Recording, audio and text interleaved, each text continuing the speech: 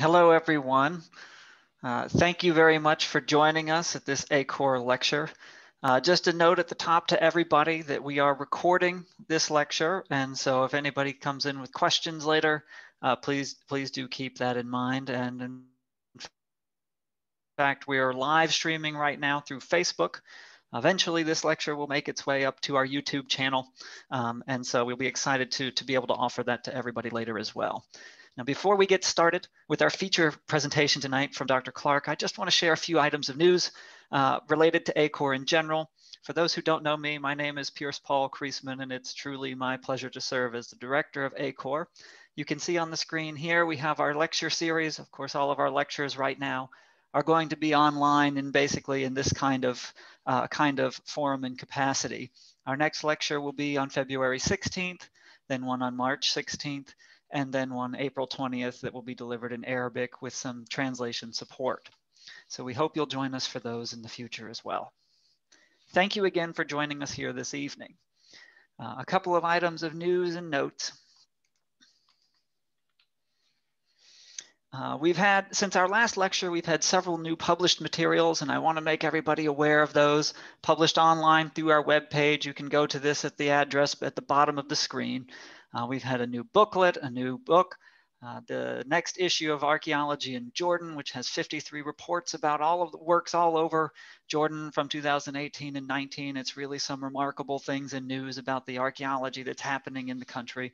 We're very excited to bring all of these things to you, and we have a great number of articles in our Insights program, photo essay about Petra from the renowned photographer and author Jane Taylor. And we have started a new series called Ask a Scholar. So we're excited to share all of these things and bring all of these things to you. You can find them through our webpage. As I mentioned, this lecture will go up on our YouTube channel, but our YouTube channel is another resource that we're pleased to make available to everyone, and we've expanded its content considerably the last several months. As you may know, the fall is time for many of the conferences for the scholars in our field to gather and present their most current findings. There's 3 major conferences this past fall since our last lecture and gathering together, ACOR, Mila, and Mesa. We're very fortunate to have brought some of that content to the ACOR YouTube page and to link through to other publicly available content from those conferences. And so we hope that you'll go and find those on our YouTube channel. If you want to keep up to date on all of these things, of course, the best way to do it is to subscribe, and you'll receive the latest notifications on updates. Now, one final bit of news, just to remind everybody that fellowship applications are live and they are due February 1st. We encourage you all to check out our fellowships page on the web page and look through and see if there's something, how you have projects in mind that you'd like to pursue. We'd really like to hear from you and see some new and interesting projects and support you as best we can. So please don't hesitate to look that up. We also note that on our YouTube page, we now have a tutorial in Arabic that is a step-by-step guide on how to do the applications for anybody who might want a little bit of extra support in doing so. Now, it is my pleasure to introduce our distinguished speaker this evening, Dr. Douglas Clark, the director of the Center for Near Eastern Archaeology at La Sierra University, who earned his doctorate from Vanderbilt University and previously served as a professor of Old Testament and archaeology, a dean, and a gaggle of other things that if we just mentioned all the things he did, we'd never get to the lecture. And if my research is correct, Doug, you've been conducting fieldwork and excavating in Jordan since 1973. Correct. So, co-director of MRAMP, Dr. Clark, please take us away for the evening.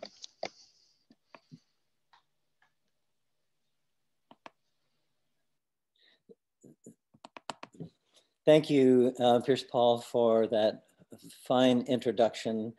It is a distinct privilege and pleasure of mine and of my co-directors. They will be appearing later in the program. I'll spend about 35 minutes in the presentation. They will each have something to say. After that, you'll see them, and then we will open it up for Q&A. I want to say how much of a privilege and an honor it is to be part of a community of stakeholders, a community of partners who are committed to preserving the past in Jordan, preserving the cultural heritage of the Kingdom of Jordan. and to providing for financial security with cultural heritage, developing cultural heritage so that tourism can increase. That's a present concern. And all of this to ensure a sustainable future for cultural heritage. So it is just a privilege to be part of that. A couple of notes before we begin. I am in C2 at the Center for Near Eastern Archaeology at La Sierra University in Riverside, California, seated next to one of my best friends who is one of about 70 of these large storage jars called collared pithoi that were excavated at Tel Alameri from actually from one building. And this one is, as I say, representative of a host of them. It comes from the late Bronze Age / early Iron Age, so around 1200 BC, and has been a longtime friend and a great indicator of life and life ways in the past. I also need to add one note about, by way of disclaimer actually, we have been working with this community of partners, and we'll show you something about that in a slide coming up. But we have been working for years now on this project, and some of us for decades in the country of Jordan. And you will see some things that we've accomplished, that we've been able to do through these partnerships. But we also have dreams, and we're fairly bold when it comes to dreaming dreams. And many of these will need to be reviewed and will need to be approved. So especially when we come toward the end of the presentation, we're thinking about the future, we're thinking about where we would like to go. Remember that this is not the final word. We are so pleased to work with partners who can help us secure something that will be meaningful in the context of Jordan in the future. What I'd like to do is share this slide with several logos. Actually, these are our partners, but there are more that belong here. I just thought of one last evening of another partner that should be on this list. It will continue to grow. It includes a number of universities. You can see the universities of the co-directors and the Department of Antiquities. There are several players from Italy, from Jordan, from the US, down on the in the center of the second row from the bottom is MIMAR, the institute that is the Madaba Institute for Mosaic Art and Restoration. They have been great partners. We meet there for most of our workshops and training sessions. And then on the bottom, the supporting staff of USAID, of ACOR, and SHEP, Sustainable Cultural Heritage Through Engagement of Local Communities project, along with the US Embassy and the Department of State and outlets that they have in the country. So just a short look here, and we will be moving fairly quickly through these slides, so buckle your seatbelts. But I do want to pause and thank a number of entities. Some of these are governmental, some of them are institutional. You'll notice the very first one, which gave us a start, was the Harris Grant from ACOR, the American Society of Overseas Research is the new name. Then you'll see a couple from USAID, ACOR, SHEP, the Ambassador's Grant, Italian outlets, MAESI, and then Cesar, there's another one that is from Italy. So there are a number of resources that have been made available to us through those partners. Here are the four, I'll count right. Here are the four co-directors, Andrea Falquero, Marta D'Andrea, Suzanne Richard, and myself. And in this next image, to the left upper picture, Bassem Mahamid, our in-country coordinator, who is the Director of Museums and Awareness at the Department of Antiquities Office in Amman. Here you can also see the teams, our small teams from 16 and 17, and then a bit larger team from 18. This one includes a group of people doing consolidation. You'll see a picture here where my cursor is of Franco Giorili, who is a master restorer and consolidator. And he is the one who has erected and has a team working on the scaffolding that you see in the back. You'll see another picture of it soon as well. We have set out in MRAMP on the basis of a strategic plan. The strategic plan is built around sustainability, but it's also built around community.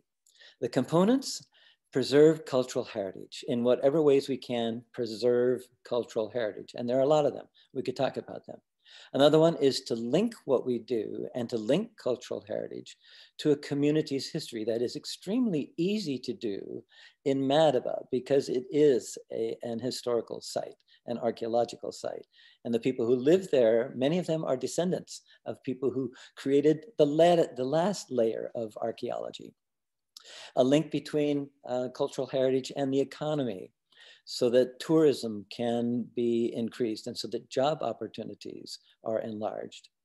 And then all of this, whether it's culturally, socially, or economically, sustainable into the future based on community engagement. Making cultural heritage a public asset so that we own it and so that it's owned locally to protect the past, to ensure something economic for the present, and then sustainable in the future. Communities of stakeholders. This is a very brief listing of a long, long list of some of our partners. You'll see that there are different categories, different types of communities. Some of them are regional, some of them are national or international, some of them are professional, religious, educational, and then some of the examples listed on the right. It is this group, it is this community or these communities of stakeholders that make possible what we do, that make possible bold dreams, that make possible bold advances and steps forward, which can make our projects sustainable long into the future. This is the group. These are the people. These are the partners that matter. And I have a couple of slides. These will go rapidly, but they do represent the collaboration history. Beginning in 2006, when then Director General of the Department of Antiquities, Dr. Fawaz Al-Khreisha, asked that we upgrade the facilities, that we train the staff, and that we digitize the records.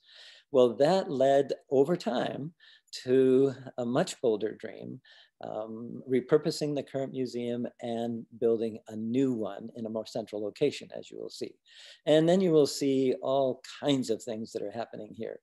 About midway on the page, a little bit below that, Studio Strati, architectural firm in Rome, one of our great partners, been with us from the beginning. Website development with Imagine Technologies in Amman, engagement of university students. That is one of our favorite pieces, is working with university students and local elementary and so on. And then we've got some activities of clearing and excavation, training courses, workshops, consolidation. In 2019, we formed a memorandum of understanding with the Department of Antiquities. It took a while to put together, but it was the right thing to do, and it has been extremely helpful. And we're so appreciative to the department for their help. We have a new map and timeline. You'll see that, and interpretive signage. A lot of work in the current museum, working now with the Ambassadors Fund for Cultural Preservation, Protection, and the Cultural Antiquities Task Force of the Department of State of the US government. And then some workshops, an artifact handling one, a Pottery of Jordan training workshop. You notice that we've achieved nonprofit status in the US. We have our own 501c3, and donations will go to that. A number of things that we're looking forward to in the future that have been built on what you see here. I want to call special attention to the Advisory Council near the bottom. This is a group of people representing the department, representing local tourism, representing local business people, representing educational people, that is our sounding board for moving ahead. And then finally, we are working with several people, you see them listed there, on a new grant application for expanding what we're doing with virtual tours and other matters, storytelling and so on, that will be expanded to include the wider region. So I now have 6 folders. 3 of them are on site and 3 of them are online. We have been divided because of COVID between on-site and online. And it's really quite surprising to us that with our good staff, our great staff in Madaba, a lot is still happening on site, even though we're not there. It's a terrific group of people. So on site, first of all, the Archaeological Park West, and you can see it labeled there in the center of the picture. And in the bold rectangle, the site for the new museum, built over ruins from the end of the 19th century. We'll talk more about that when we get there. The important thing here is the Heritage Trail. This trail goes from Visitor Center to St. George's Church and actually a couple of other places in Madaba. And it's right along that trail that hundreds of thousands, in a typical year, hundreds of thousands of tourists make their way to these various places. We will be on that trail. And that's one of the reasons it was chosen. Another is that the Department of Antiquities already owned it. So that's helpful. That's extremely helpful, especially in downtown historic Madaba. This will be, it's a late 20th century building. It will be the entry hall, welcome hall for the museum complex. The doors are open here, which is really very rare. The opening used currently is off to the left.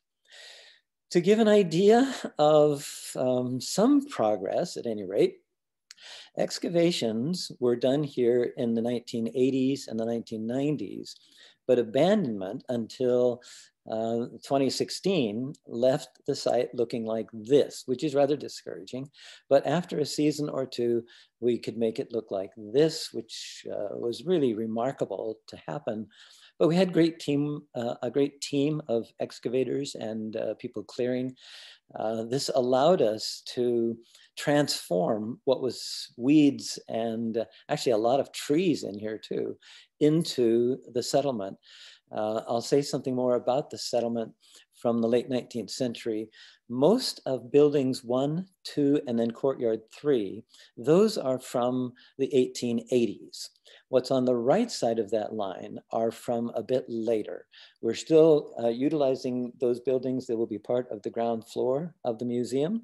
This is a practice that happens in Europe, especially in Italy, where architectural remains, archaeological remains are actually protected as the ground floor of new museum buildings. And so in this particular picture, one sees the scaffolding in the middle for the ongoing wall consolidation. An important achievement in this picture, Starling Carter, part of the Shep team, and her husband, Jawad Hijazi, designed this. A great team as they put it together and helped us think about where we wanted to put things.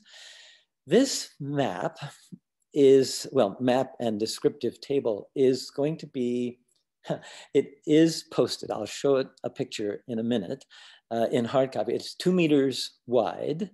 And you can see here, it's in Arabic and English. It is color coded. It also lists some detail about each site in English and in Arabic, and also the kilometer distance, the range away from Madaba, because we want to communicate that this is a regional museum. And we want to make sure that people, when they come to the regional museum, will have instructions on how to get to Ameri, Khirbet Ataruz, Diban, Khirbet Safra, etc. The next part of this, the next component, which will be mounted, is mounted below the map, is this timeline. Arabic and English, color coded again.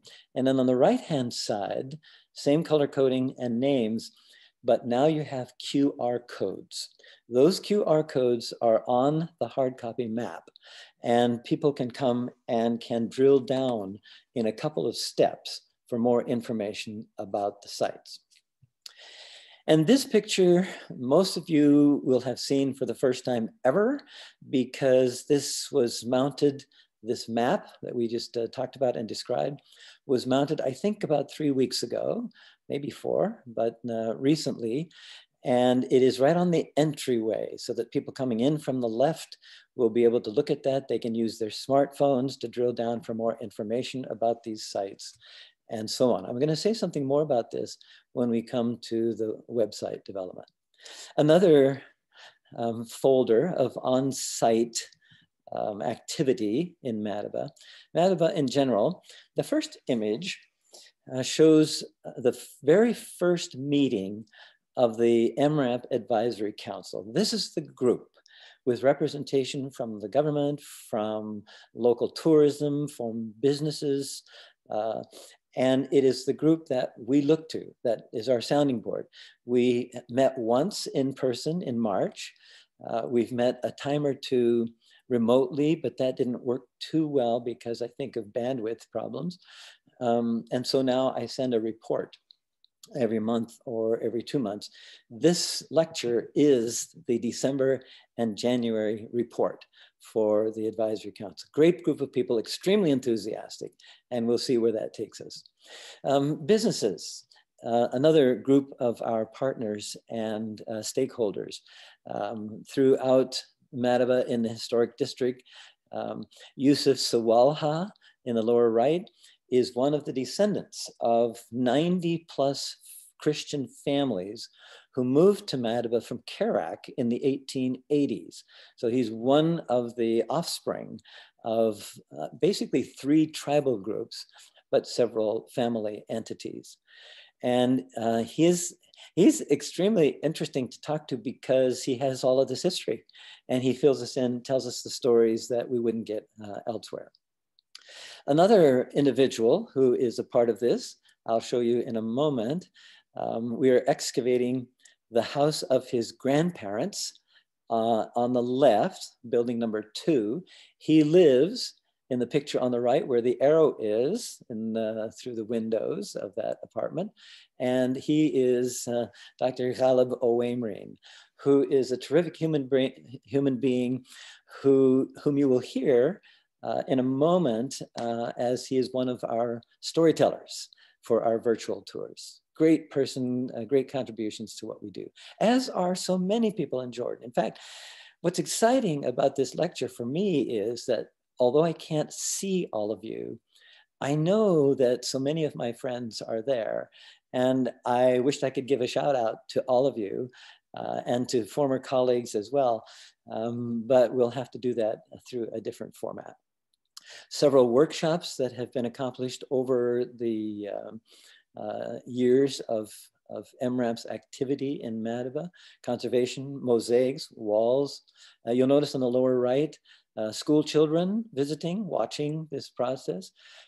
We are totally committed to the fact that training school children to appreciate their cultural heritage is the way, even if it's generational, to get to the place of sustainability for cultural heritage. An artifact photography training course. Jillian Logie at the left in the upper picture is the instructor from Calgary, Alberta, Canada. Again, one of the joys of our lives is working with students.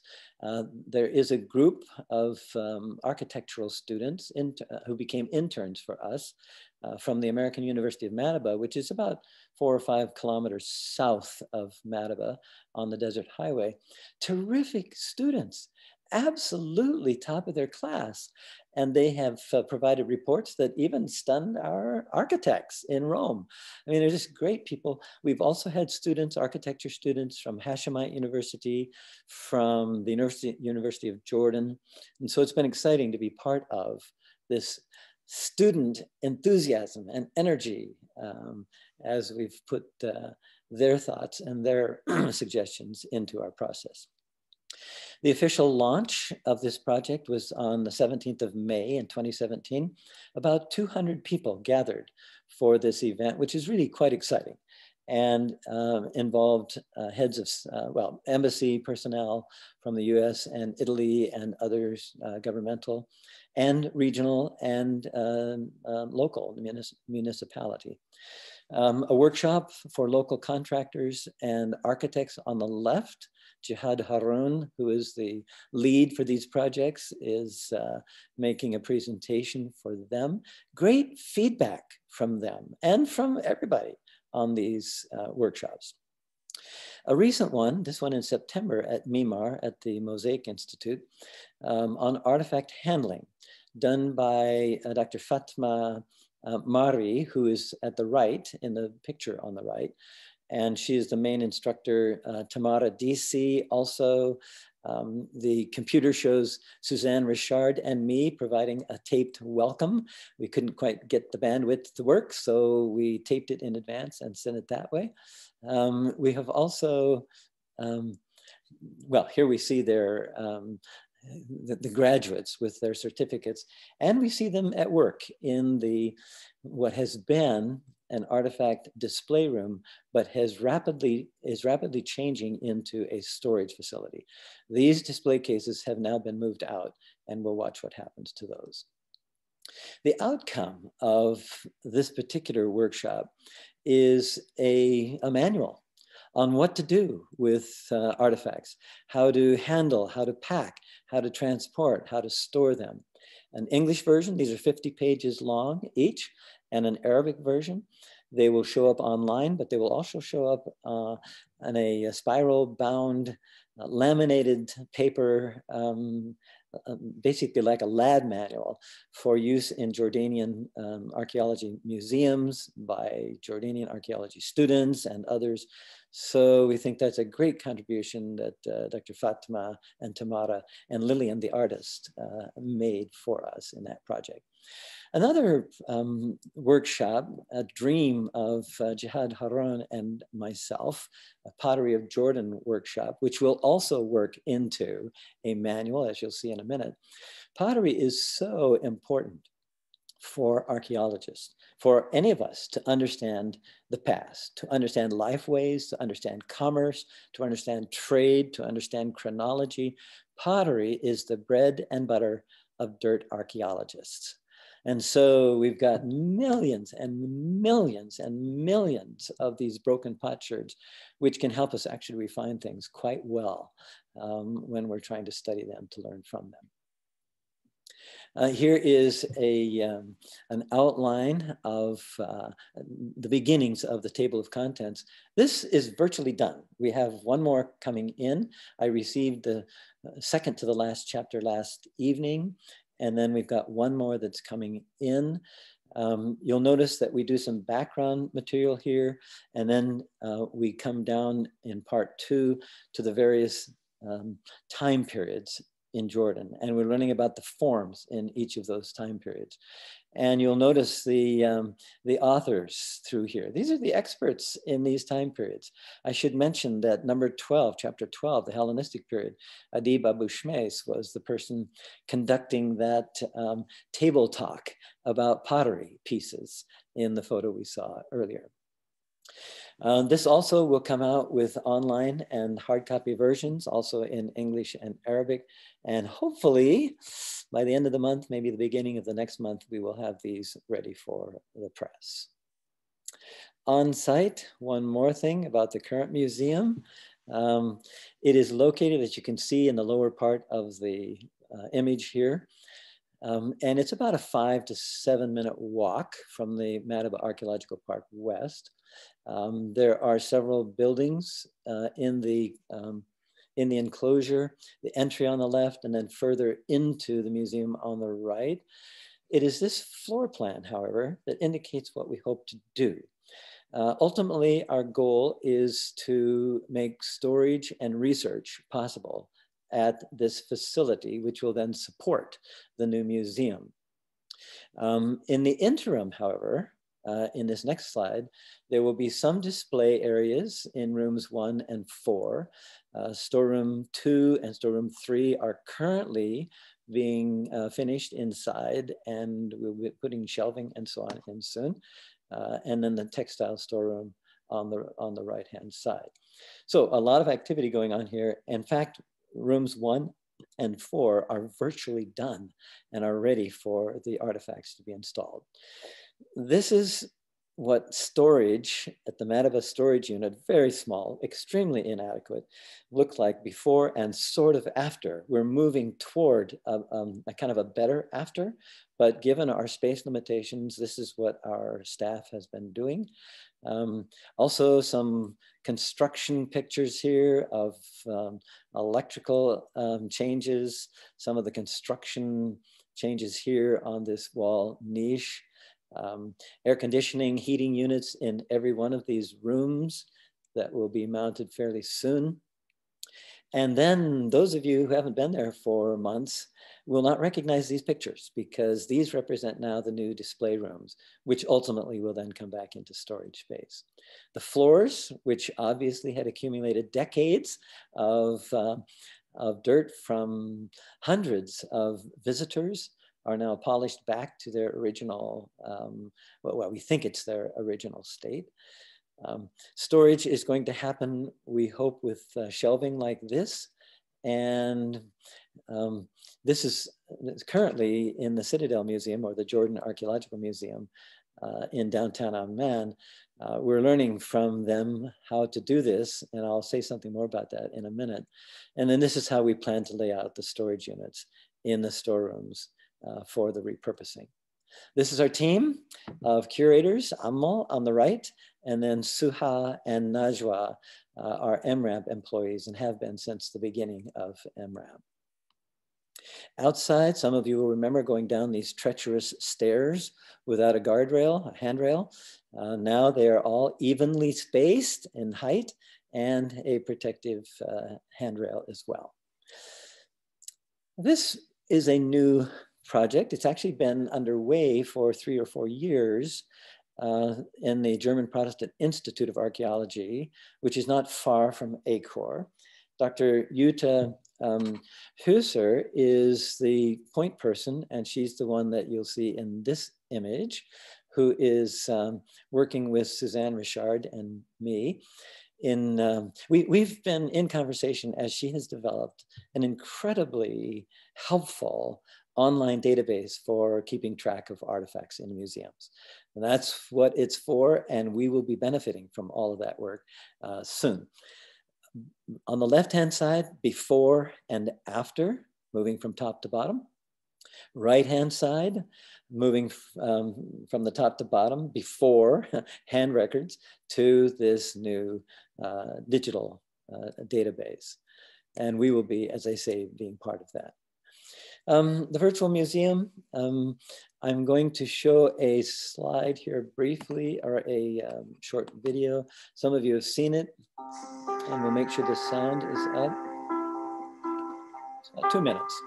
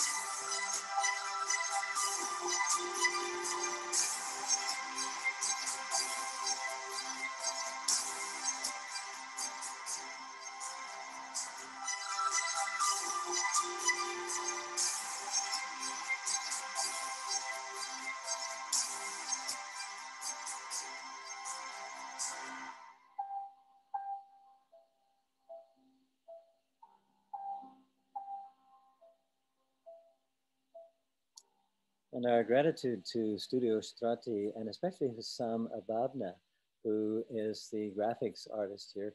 They are now working on a longer one, which will be more detailed. And then a couple of plans. These have not been discussed beyond just the co-directors and the architect. So these are, how do you say, aspirational. They are, we're hoping, we're moving in this direction. But there are some features that really, I think, are going to be interesting and helpful from these isometric views. This is in situ. This is where the block is and the community that lives around us. So this will be definitely embedded in a local urban setting. Ground floor cafe and gift shop, nicely designed here. Again, this is how we're thinking. This is where we're aiming. Some possibilities for exhibition space. This one I like really a lot for Children's Education Lab. We're looking forward to that possibility too. Virtual tours, something that has come about in the last several months, developed especially through December and into January by this group. It involves 3 groups of people. That is, involves 3 local groups of people. There are 3 individuals from the American University of Madaba, one of our partners, who are doing data capture. There are 3 tour guides, and there are 6 storytellers. And we won't spend long on this, but you will see in the picture on the right also drone activity, drone recording. Those are spectacular photos using the drone photogrammetry along with ground level photogrammetry. This is what they use in their training. Fairly sophisticated, but this has all been done online. From SciArc in the States to our team in Madaba. And there is our team in the middle, in the lower part, Hannah and Saif from the faculty at American University of Madaba, and Jude, who is a student there. And they are all busy at work doing photogrammetry and recording thousands and thousands of photos. Here are our tour guides.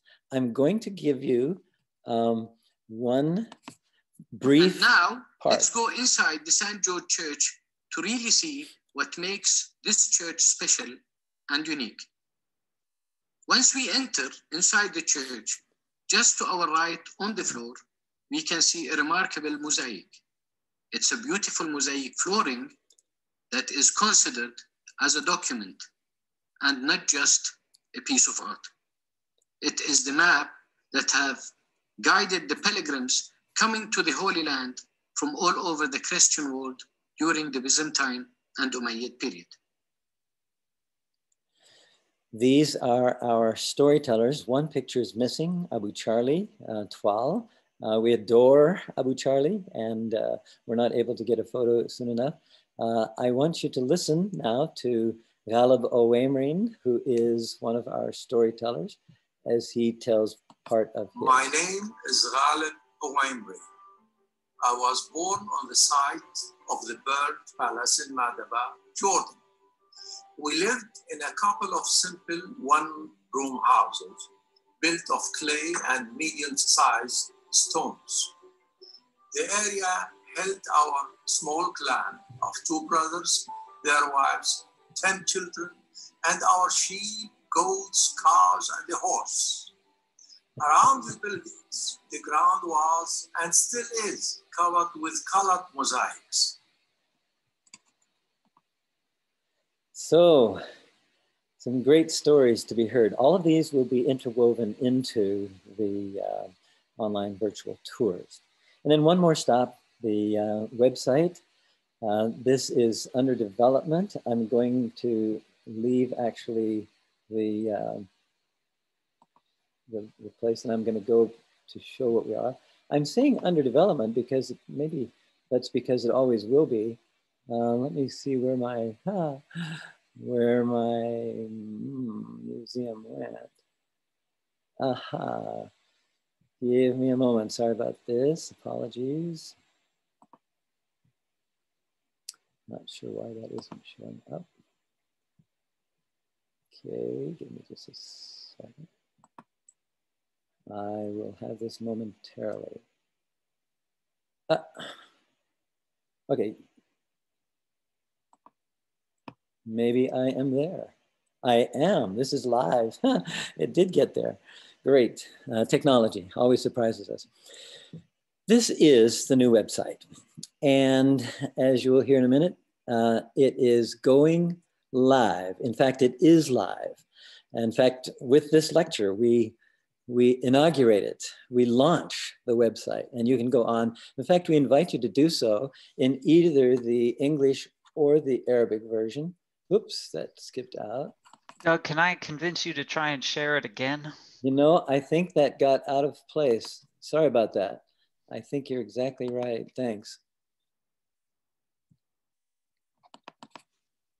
Here we go. Is that better? Excellent. Thank you, Excellent. sir. Thank you for catching that. So sorry.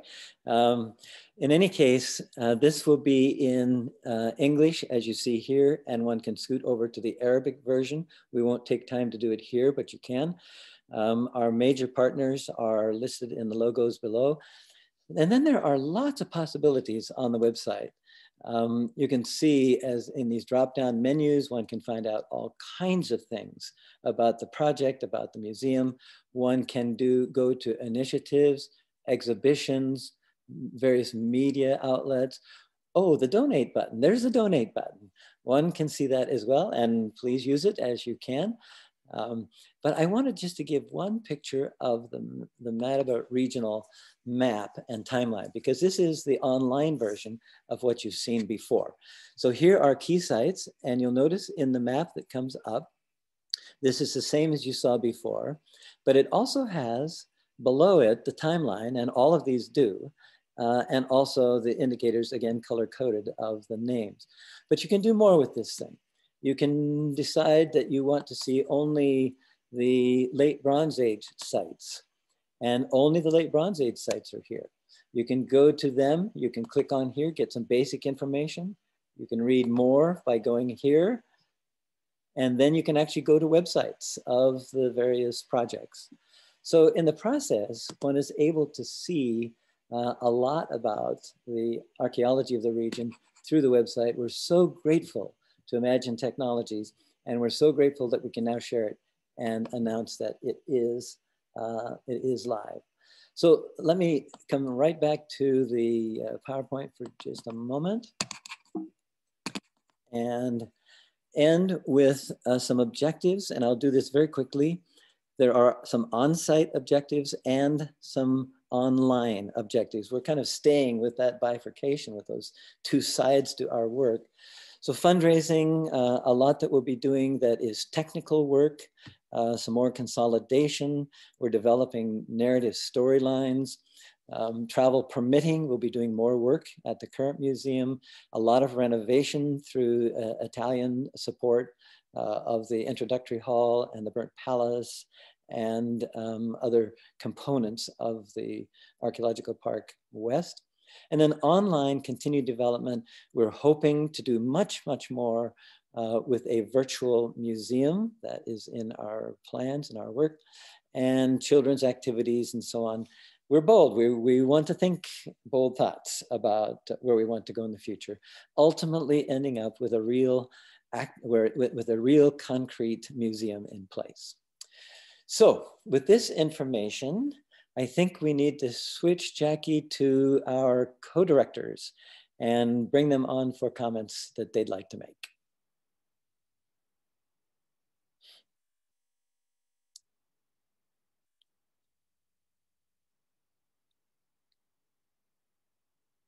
You'll need to unmute yourself. Thank you. I think we've got people joining us just now.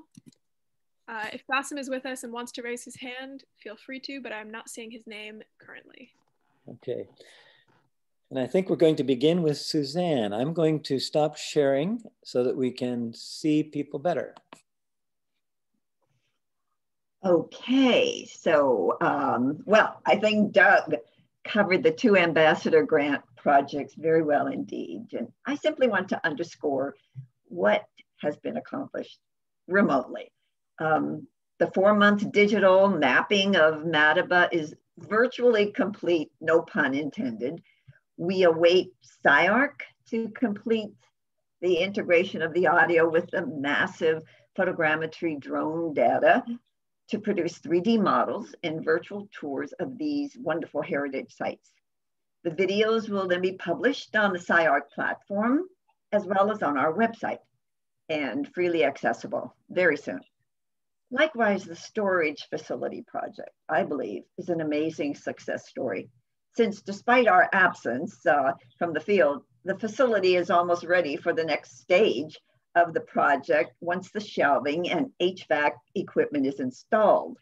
So that new stage focuses on the artifactual collection, which really will be the signature source for exhibits in the new museum. The collection must be properly labeled and organized in the storerooms, as well as assessed for remedial conservation. I do hope that Doug and I can be in Jordan this summer to oversee this phase, but if not, on the basis of what's been accomplished remotely, I am not too worried.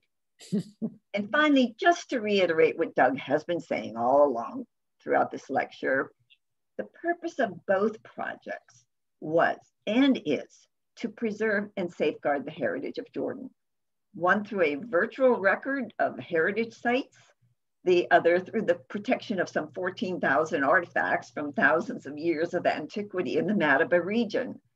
The new repository, storage center, conservation lab, study center will all support the new museum, which is the founding purpose of MRAMP after all.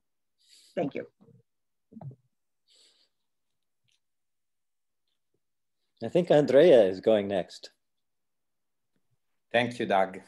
Thank you to give me the opportunity just to spend very few words about the Italian effort in the MRAMP project. I want just to say that my university, Perugia University, and the Sapienza University, with my colleagues Marta and Andrea, participate very actively. And we want to thank in particular also the Italian Ministry of Foreign Affairs for its support in the last few years, from 2018 to 2020. In particular, his support that permit us to bring with us in Jordan Italian students and specialists about archaeology, and also to give us the opportunity and support to accomplish some few targets inside the Archaeological Park West that already mentioned by Douglas before. I want also briefly just to tell you that the Italian works in Madaba will be strengthened by the presence of another project founded by the Italian Agency for Development Cooperation, the AICS, that will regard several activities inside Madaba, but that will participate and cooperate also with MRAMP inside the Archaeological Park West, in particular concerning activities of restoration of the Bar Palace and activities inside the old clinic. So thank you again, Doug, to give me this opportunity and for your lecture. Marta. Thank you, Doug, and all the colleagues. And I only want to add a few words on the vision of the future Madaba Regional Archaeological Museum that may complement what you already have illustrated in terms of architectural concept, and particularly as concerns the exhibits. Obviously, all proposals will be subject to approval by local cultural authorities in Jordan, but we are working on a proposal for some sort of different approach to the museum, a thematic approach that might interest visitors. And so we are imagining a narrative approach that might build on a timeline and chronological presentation of the artifacts in a dedicated space of the museum, but that may then develop thematically by level around narrative lines that might connect to, let's say, global themes. Therefore, we are in the process of preparing a tentative list of potential storylines to submit to and discuss with Jordanian cultural authorities, but in keeping with the inclusive nature of the project, we would also like to have the members of the advisory board as part of this conversation, because as you have already so much well shown, they really represent the broad range of the project's stakeholders in the local community and the variety of the Madaba region's community and voices. And concluding, I only want to stress that the importance of an operation as such at this stage of the project might be twofold. In fact, on the one hand, this might be a way to move forward the planning operations by discussing these ideas and the feasibility with the architectural team of the Studio Strati. But on the other, it might also be a way to forge a connection, a strong connection starting from now between the future museum and the regional sites, and among the regional sites by means of global themes that transcend space and time. And so thank you for giving me the opportunity to touch upon this. Thank you, Marta. I think maybe we go back to you, Pearce Paul, for Q&A, if we're ready for that. Yes, thank you all first and foremost for this presentation, Doug. We're grateful for your time, and all of the co-directors. Thank you for making yourselves available. I know we're stretched all across the world right now, and I'm grateful for technology making this all possible, even though it frustrates us at times. And on that note, I would actually like to start with a personal question, because Andrea, I missed part of it due to some skipping. Could you talk a little bit more about the additional project? I didn't catch that entirely, and I want to make sure that everybody else did. Perhaps everybody else did, and it's my connection. So. Maybe Suzanne should speak to that. Well, I think they're talking about the IKES project. The Italian or the State Department? Well, start with the Italian one, because Andrea mentioned it, and I think it skipped a little, and maybe it was just my connection. But then I'd like to learn. That's also a question that we have, is more about the state one. Sorry, thank you, Andrea. First of all, thank you. Just a few 1 minute. First of all, it is a project, is a new project that started now in the end of 2020. So it will be more active on the field in the future years. It regards several restoration and reopening of some archaeological areas inside the city of Madaba, in order to open a new touristic trail for the city. Of course, the project inside these several areas will work also in the Archaeological Park West. And here we will do with Ike some activities also concerning the restoration of the mosaics of the Bar Palace, but moreover, it is important for the cooperation with the MRAMP project, the rehabilitation of the old clinic, and that is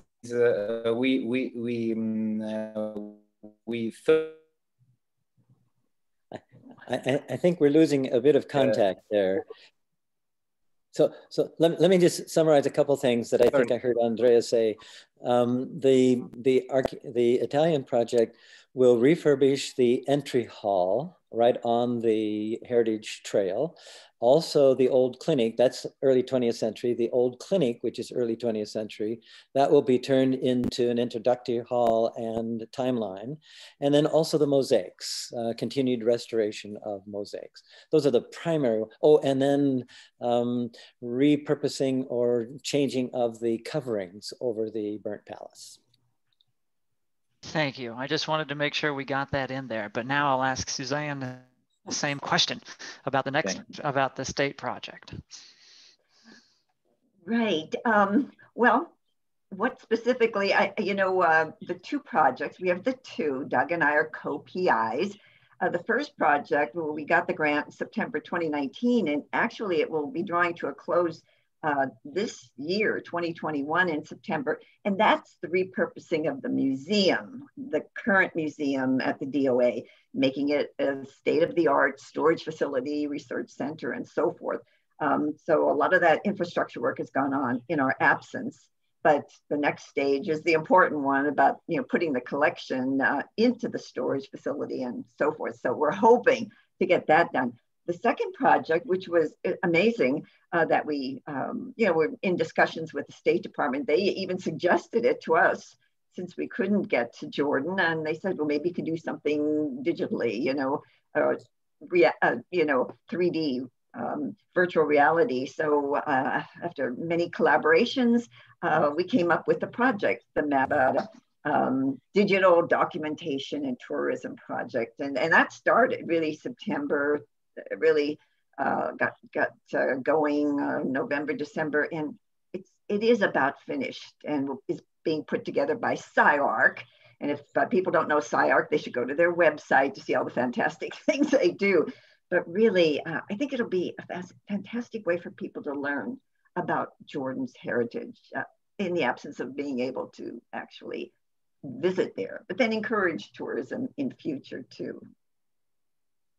Thank you. Thank you for that additional information about the project. So we've got some other questions coming in here, and I want to make sure we take them as best we can. Doug, early on, there was a question about volunteer opportunities, and now there's a question about if and how you can involve students from the local universities in your project. Right. We're intending at least one more, what we would call a small field season. And that does involve university students locally. We've typically tried to do that. We also have different projects, even like what Suzanne was talking about, in which we involved Jude Twall from the American University of Madaba. So we do this in several different ways. We are absolutely enamored with the quality of work that these students bring to our shared project. And in the process, we want to learn from them. We hope they learn from us, and that we do this jointly. They will own it better. And so that's important. We have other academic communities in the region, German Jordan University, we've been in conversation with them, even King's Academy. They have been open to archaeological kinds of things. We want to establish more with them. And so our goal is to encourage student participation, and we will have volunteer opportunities. We would like to say this year, this is all COVID dependent, but we would like to say this year sometime that we would have another season. That's dependent on a couple of other pieces in play too, but hopefully so. Thank you. There's a number of folks writing in saying congratulations. Of course, they're very excited. They're grateful for the work you're doing in the area. We have a number of people on today who are from the area thanking you for the work you're doing and the way you're engaging the people there. So I want to make sure that you all are hearing this feedback as well. We've got another note from Juta who's saying, to the whole team, great project. And she'd like to announce that the DOJAM project will be extended for 2 more years until February of 2023, and is very much looking forward to continuing cooperation. So that's exciting, an exciting announcement here. It's very exciting. If I can make a comment, Pearce Paul, Utah has been one of our really lively partners in all of this. And I decided I should not announce what she did. She needs to announce it, and she did, that this has been extended. And that's terrific because it means that the work that she has done and her team has done with the Citadel Museum, what we've always called the Citadel Museum, the Jordan Archaeological Museum, what the work that she has done for them and for their records, for their the digitization of their artifactual records, that now will become applicable to the Madaba Museum. I've told her that we want to be at the top of the list that's why that extension is so helpful and meaningful to me, because it means we might even get on the list. It'd be great. Wonderful. So we have a couple more questions coming in. Marta, there's a question, what are the 4 themes that are being considered? You mentioned 4 themes. maybe Doug, you might have some insights on this too. No, I didn't mention a number of themes. I'm just saying that I just said that we are working on themes, and like for example, just to throw in one is a food systems through time might be like a theme that might connect sites that are occupied in different time periods within the region in a way that makes sense, both chronologically and I think that Marta said that the timeline, I mean, any museum needs to have a timeline. One has to know how to move through the chronology of the period. That will, of the periods in the country, that will happen in the timeline building, in the old clinic building. So there will be a total immersive chronological experience there. So then we thought that for the museum itself, why repeat that? And why not do something suggested by one of our colleagues from in this new NEH proposal? I've learned a lot from Sten LaBianca and what he has done with anthropology. And he's suggesting global history, not the typical chronological history, but global history themes, which tie us not only to the past in unique ways with these themes, but these are themes that matter for the present. For instance, water. What about water? We've lots of indications of how water is used in the past. And water is one of the basic essentials in modern Jordan. Jordan, I think, is the fourth most water poor country in the world. Water matters. We're thinking about some themes like daily life, like religious life. We're thinking about disruption and resilience as a theme. And that could be developed in different sorts of ways. So in any case, those are what we're pondering now. And we actually have a kind of an initial listing, and we'll be running this by our advisory council and the Department of Antiquities and others in the coming weeks. Thank you. Okay, so we've got a question coming in from Katrina on Facebook. What's going to happen to the heritage collection at the old museum of the Twall House? Suzanne, do you want to say something about that? Well, if you're talking about the house with the mosaics, that remains.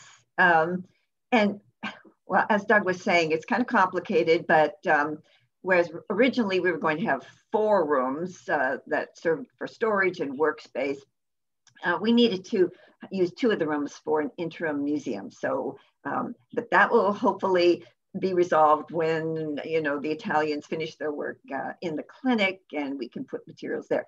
As for the mosaics, we have already, and Doug, I don't know, he was kind of showing this, but you probably didn't notice, there are doors, new doors, and the entrance has changed so that people can still come to the DOA and get into those 12 heritage sites. So right. They are still there. That's right. And we also want to make sure people are aware that we want to keep the Folklore Museum alive and well. It will be on display through this interim, and then hopefully somehow tied to the ground floor of the new museum where the traditional settlement is located. So yes, we are anxious to preserve all of those, especially including the Twall houses and the mosaics that they cover. Wonderful. Thank you. There are more kudos and congratulations coming in, and I'll make sure to forward those to you afterward. I'm going to take a selfish question and ask a little bit more about the pottery manual. Can you speak more at length about this? Because there are just never enough pottery manuals, and we always need more pictures and more work on these. Can you tell a little bit more about that? Yes, you know, if we had Jihad Haroun on this, I mean, he's the guy who for years, it's just been his life's passion to come with something that is useful within the context of Jordanian pottery. There are lots of good pottery volumes out there, but none adapted like we think this one will be for Jordanian pottery. And this will consist of these chapters, you saw them listed there, introduced by background material, including sourcing of clay, including typology in general, including the economy of ceramics. Andrea is doing that chapter, has done it. And then the periods, all of these will have illustrations. We actually are planning to be fairly limited in the use of illustrations in the hard copy. We may change our minds on that because they are so helpful. I think I heard you say that, Pearce Paul, that is really what you want. You want to look at something that will illustrate what you've just found in the museum and help you identify it and locate it chronologically. So the plan, at least initially, has been to expand the possibilities for the online version. Be the same chapters, perhaps expanded there, but more images. So we definitely want these to be, again, in English and in Arabic. We want them to be useful in a lab context where people need answers to their questions. That's why we want it. Wonderful, thank you. And since I have it on good authority that ACOR is going to be publishing this, I would strongly encourage you to put more images in. Okay. More figures. Noted, noted. For those of us who just aren't the experts, it makes life so much better. And we have one more question, it looks like, and I think we might wrap it up after that. There's a question about the visitor capacity. Do you have an idea what the total visitor capacity might be to the area so that it enables it to not damage the sites by overuse, essentially? I don't know, Marta or Andrea, you are in closer touch with the architects, might be able to respond to that. Let me just make one quick comment that we work very hard to protect what is exposed in the park. The 2nd century Roman roadway, the 6th century AD Martyrs Church and Burnt Palace, and then the later remains from the late 19th century. So we try to barricade people off from getting into some of those. But the capacity of the museum itself, do we know anything, Marta, any suggestions?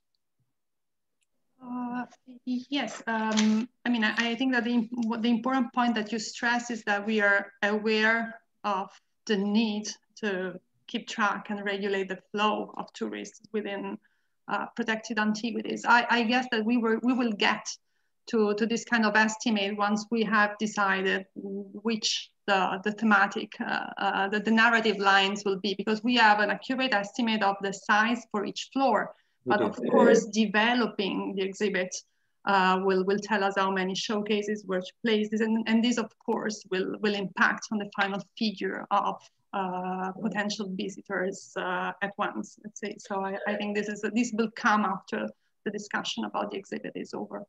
Let me add just one quick postscript to that.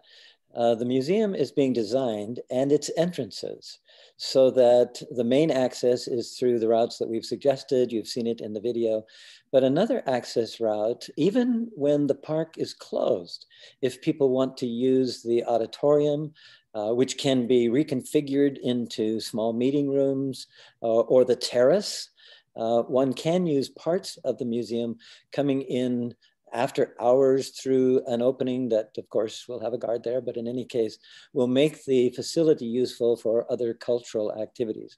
So then one can think about capacity, how many can fit on that open terrace and so on.